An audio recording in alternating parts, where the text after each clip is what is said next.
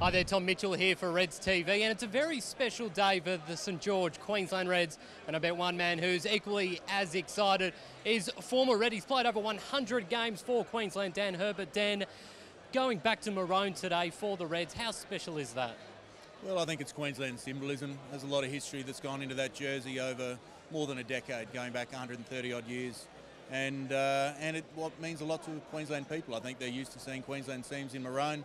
So look, if it inspires the next generation, if it inspires a few more people to get out to the game and watch, and inspires those players who wear it, then it's a good thing. Speaking of, what do you think for these current batch of players donning the maroon jersey? How will they feel running out to Suncorp and representing all the Queenslanders? Look, it's hard to know how attached to history they are, and something I think that's important for the current crop is not to get too tied up on the history.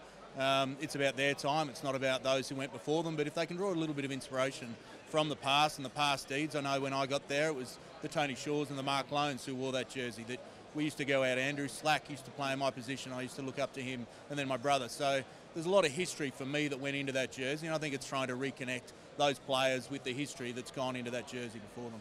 And just looking at the history of the kit here, the history of the maroon jersey, I've seen one of your jerseys there too, mate. This is a great exhibit, isn't it? Yeah, it's great. I mean, one of the great things that I think sport and rugby and the Reds here today, you look back at the history and what you've achieved over a long period of time.